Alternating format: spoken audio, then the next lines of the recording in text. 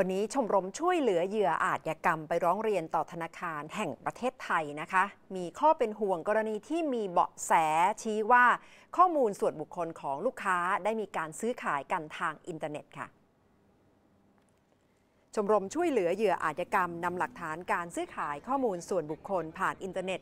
ร้องเรียนต่อธนาคารแห่งประเทศไทยภายหลังพบข้อมูลเหล่านี้ถูกประกาศขายในหลายเว็บไซต์กำหนดราคาตั้งแต่ชื่อละ50 สตางค์ถึง5 บาทตามเงื่อนไขรายได้และอาชีพ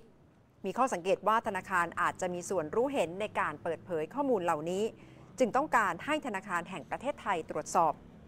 ประธานสมาคมธนาคารไทยระบุว่ากรณีนี้เป็นเพียงคำกล่าวอ้างที่ยังไม่มีหลักฐานชัดเจนและต้องตรวจสอบอีกครั้ง